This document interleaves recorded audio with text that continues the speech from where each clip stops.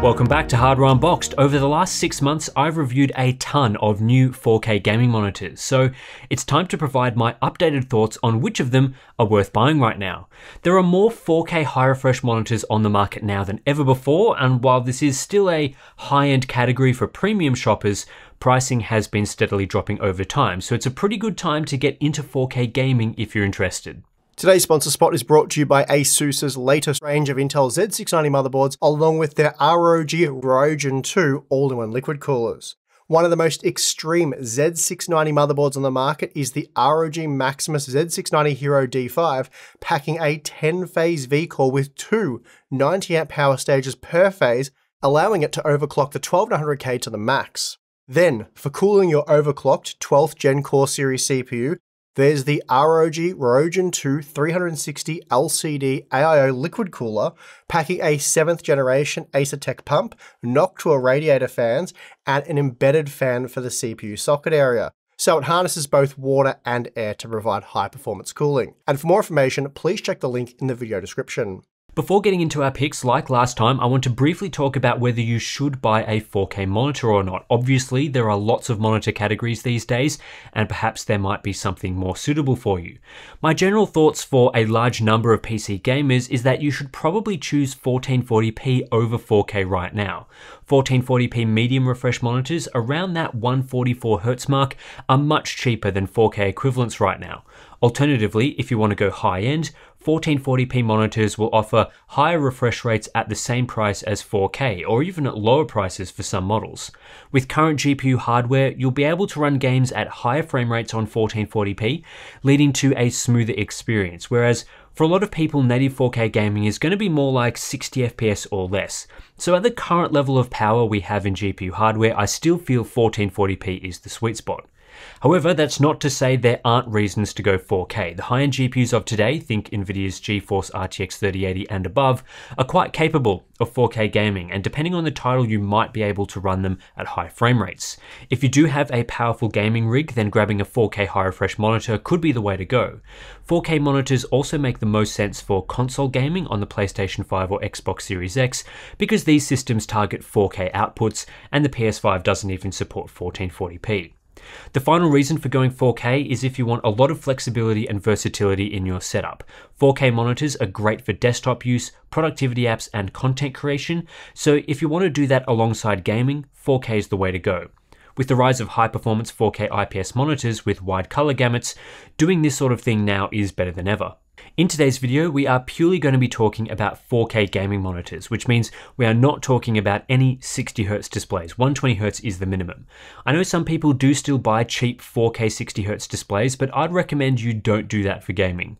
I also will be mostly talking about products that I've reviewed and tested myself, so I know they're good, rather than guessing or looking at spec sheets. We have full reviews for lots of the products in this video that are worth checking out. For more in-depth testing and thoughts, we'll have a link for our monitor review playlist in the description below.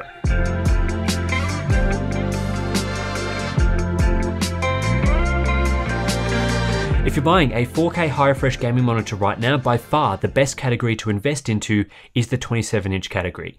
4K monitors around this size deliver the best performance and are the most affordable, making them great buys for a wide variety of use cases.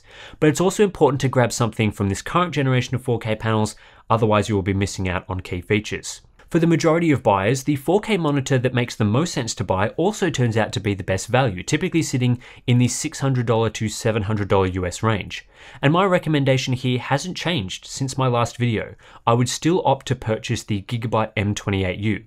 I've reviewed roughly half a dozen 4K monitors since that previous video, and the M28U still comes out on top from a bang for buck perspective. The M28U has very good response time performance with an average transition in our testing of 4 milliseconds at 144Hz. It also has very good performance across the refresh range, so for those using adaptive sync variable refresh rates, you don't need to tweak overdrive settings to get the best experience. This IPS monitor delivers speed in the ideal range for the latest generation of IPS panels, so there's no funny business going on here for motion performance. And this is complemented with great backlight strobing that works alongside adaptive sync. We also get HDMI 2.1 support, which is essential when buying a new 4K monitor in 2022. Not all monitors have this feature, so be sure to get one that does. What Gigabyte offers for color quality is also very strong thanks to it being an IPS panel, so viewing angles are excellent and it does pack a wide color gamut, though not as wide as the best monitors of today. Factory calibration is above average, there's a very good sRGB mode for everyday use, and contrast is typical for an IPS panel, no major issues there. To top it all off, Gigabyte include a KVM switch and a height adjustable stand, which are both neat feature additions. While I would recommend the M28U for most people after a 4K gaming monitor of this size, there are some situations where an alternative may be better. One very important thing to point out is the M28U has terrible HDR performance. It's not really an HDR monitor at all, so if you want proper HDR, this is not the monitor for you. Just be aware that getting true HDR will cost you double to triple the MSRP of this monitor. Don't be fooled by fake HDR monitors that add it to the spec sheet without including the required hardware. The M28U is available pretty consistently for $650 US, which is a great price and is among the cheapest 28-inch monitors that use this same Innolux panel. However, I wouldn't always recommend it. Yeah, sure, I'd recommend it most of the time, but there are some exceptions, so let's work through them.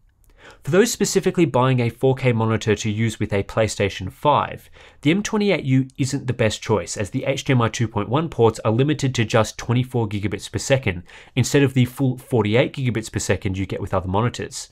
The PS5 doesn't handle this optimally, so getting a full 48 gigabits per second monitor makes more sense. In these instances, I'd recommend the Samsung Odyssey G7 S28, which does offer full bandwidth HDMI 2.1. Throughout most of the last 6 months, the Odyssey G7 S28 has been more expensive than the M28U, typically sitting at $700 US. And outside of HDMI 2.1, both monitors deliver very similar performance, so most of the time I'd choose the M28U for $50 less. However, in the last couple of days, the Odyssey G7 S28 has gone on sale for as low as $630, and at those times I'd get it over the M28U. This may also be the case in your region. If the Samsung model is cheaper than the Gigabyte, I'd buy it. I'd also go with the Samsung for PS5 use. Otherwise, if the Gigabyte is cheaper, it's what I'd get. However, neither the M28U nor the Odyssey G7 S28 are the overall best 4K 144Hz gaming monitors that you can get right now. That crown goes to the Eve Spectrum 4K. Now, I wouldn't strongly recommend buying from Eve as a company. You can see my thoughts on why in my Spectrum review. However, since then, Eve does seem to have been delivering on their promises and shipping monitors to customers in a timely fashion. So I'm more comfortable with a recommendation here than I was when I bought my unit to review. Aside from Eve the company, the Spectrum 4K is actually a really good 4K 144Hz monitor. It uses an LG panel, which has some benefits over the Innolux panel used in the M28U, such as a wider color gamut, which is great for DCI-P3 usage and makes the display more versatile for both content creation and gaming. The Spectrum also has elite factory calibration, better than any other 4K display I've tested, plus more customization options like its highly tunable overdrive and backlight strobing controls. The main reason why I wouldn't recommend the Spectrum 4K for most buyers is the price. It's hard to justify spending $900 including the stand when the M28U and Odyssey G7 are typically available around $650 to $700, unless you specifically must have one of the additional features. Personally, I don't think the Spectrum offers an additional $250 of value over the M28U. $900 is simply far too expensive, but it's still worth considering if you want the best of the best.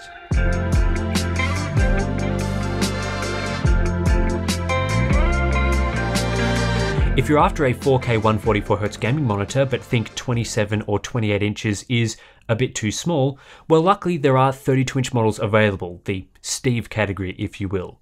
Unfortunately, based on the 32-inch displays that I've tested, these larger variants don't perform as well as their smaller counterparts, usually featuring inferior response times. For many people, this won't be a massive deal breaker, but I would personally choose a 27-inch option over 32 inches if I had the choice. If you do want a 32-inch 4K monitor though, I'd currently recommend the MSI Optics MPG 321 UI-QD, which is available for $880 US. The MSI model's big strength is in color performance. It has a very wide color gamut, covering nearly all of the sRGB, Adobe RGB, and DCI-P3 color spaces. This makes it an excellent choice as a dual-use monitor for gaming and content creation. You could flip this display into its built-in Adobe RGB mode for editing images in Photoshop, then play some games at 4K 144Hz when you're done. or use the decent sRGB mode for watching YouTube content without oversaturation. On top of this, MSI include a KVM switch, full bandwidth HDMI 2.1, semi-HDR functionality, and decent brightness and contrast. Where the MPG 321 UR-QD stumbles is in motion performance. The AO Optronics panel being used here is okay at 144Hz, but on average across the entire refresh rate range, it's not that fast, especially compared to 27-inch models.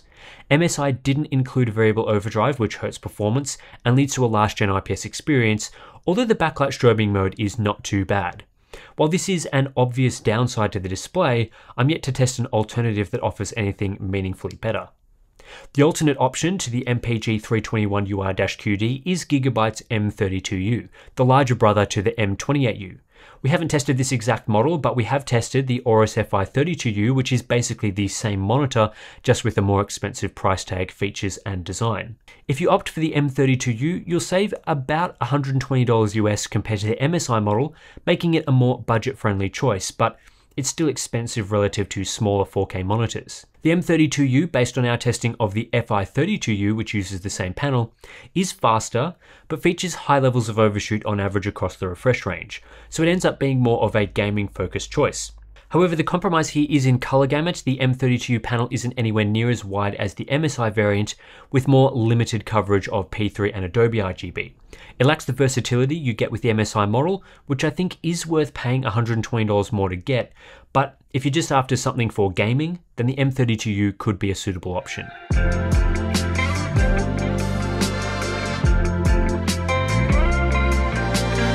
If you're after a normal-sized 4K monitor that can also do full true HDR, well, I hope you're rich because you're going to have to pay quite a bit of money for that privilege. Today's 4K true HDR displays are much more expensive than the regular SDR monitors that we've been discussing so far, restricting them to the high-end market for buyers with deep pockets. Even 6 months on from our last 4K monitor recommendation video, there are still very few true HDR gaming monitors on the market today, with a size in the normal range for desktop monitor usage, so in the 32-inch class or lower. I expect this to change and improve over the course of 2022, so I've got a few options for people interested in this sort of display. For most people, after a 4K True HDR gaming monitor, I would recommend not buying something now and waiting instead. Thanks to advancements in the OLED market, I think there's a bit of pressure on the HDR monitor space, and I expect to see quite a few new HDR monitor releases in the second half of the year. I really don't think it's worth spending $3,000 on today's hardware when it looks like the market will rapidly evolve and see new options launch soon. A couple of examples being the Acer Predator X32FP, which has a 576 zone mini LED backlight and is set to launch soon for $1,800 US, and the AOC PD32M, which brings 1152 zone backlighting and 1400 nits peak brightness for less than $2,000 US. Yeah, still expensive, but not quite as expensive as we've seen. If you do want a 4K HDR gaming monitor right now, well, I would actually recommend something totally different instead. In my opinion, the best HDR gaming monitor right now is the Alienware AW3423DW, which is a QD OLED panel that delivers exceptional HDR performance, including deep blacks, per pixel local dimming, and elite contrast ratios, as we'd expect for an OLED display. However, it's obviously not a 4K display. This is a 3440 by 1440 175Hz ultra-wide monitor, which is a different format, and if you set on 4K, this won't be for you. But if HDR is the most important factor for you, I'd strongly consider the AW3423DW. It's just $1,300 US, which is far cheaper than most 4K HDR monitors of today. It performs well and is great for HDR gaming. I'd personally rather save $1,000 and game on this QD OLED ultrawide, or wait for new HDR monitors later this year, than waste my cash on the 4K options of today.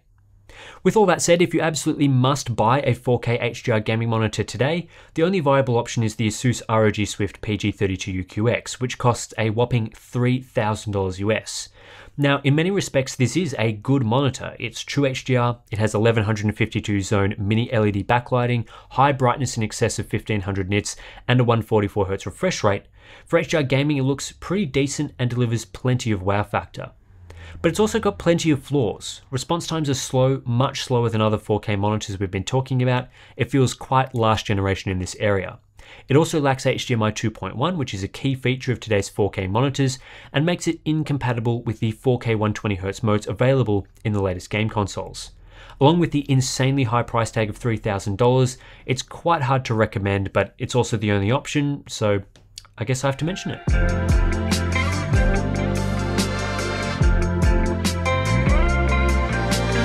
If you truly want the best 4K HDR experience on PC and don't want to go with any of my previous options, so you don't want to spend $3,000 on the PG32 UQX, you don't want a QD OLED ultrawide, and you don't want to wait, then the next best choice is to step up to a larger format gaming monitor, and right now there's no better choice than an OLED TV.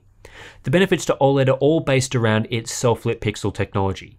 As each pixel is individually lit, they can also be fully switched off to display black, leading to extremely deep blacks, detailed shadows, and infinite contrast ratios. This is perfect for HDR, as contrast is so important. With an OLED panel, you don't get blooming due to low backlight zone counts, and this looks stunning in practice. Once you've used an OLED, it is hard to go back. The nature of OLEDs is also conducive to extremely fast response times, far faster than any modern LCD. Motion performance at the same refresh rate as an LCD is in the range of 5 times better or more, and this allows for backlight strobing, or black frame insertion, that smokes what LCDs can do in terms of clarity. Today's 42-inch and 48-inch OLEDs can reach 120Hz refresh rates, which isn't the fastest going around, but sufficient for a smooth, high refresh experience at 4K. My recommendations in this area are LG's C-Series OLED TVs, based on what I've tested last year.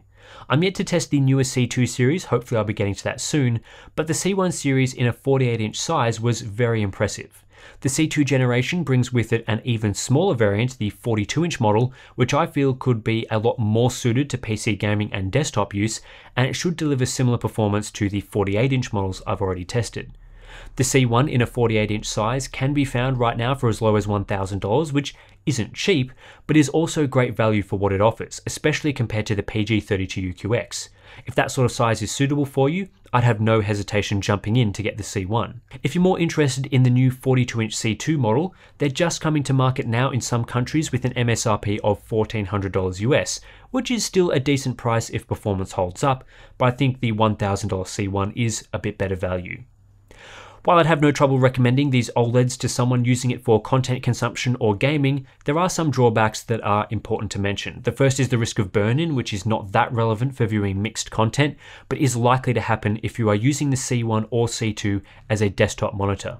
Static content like web browsers and other desktop apps are not ideal for OLED panels, and some of the panel protection features are ineffective or annoying for desktop use, like the automatic brightness limiter and pixel shifter.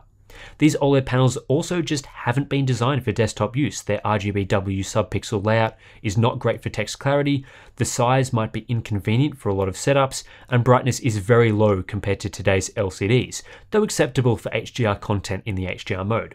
Again, great for use solely as a content consumption display, not great for desktop users. At the end of the day, now is still a great time to buy a 27-inch 4K monitor for gaming. We're finally seeing some really compelling products hit the market that aren't full of compromises in that category specifically.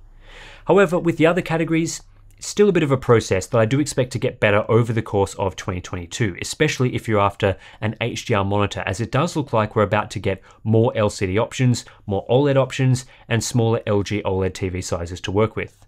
By the time we get around to our recommendations in the second half of 2022, I'm hoping to have even more great options to talk about, but unfortunately, in the short term, buyers might have to wait until something good pops up. Anyway, that's it for this monitor recommendation video. If you're interested in supporting our independent monitor testing and all the reviews that we do throughout the year, then please consider supporting us on Patreon and Floatplane. Links to those are in the description below. Also, if you're interested in some of the monitors that we've talked about throughout this review, we do have links to see their current pricing in the description, and also links to our monitor playlist, which will take you through and show you the reviews of a lot of the monitors that we have been talking about for more in-depth information on them.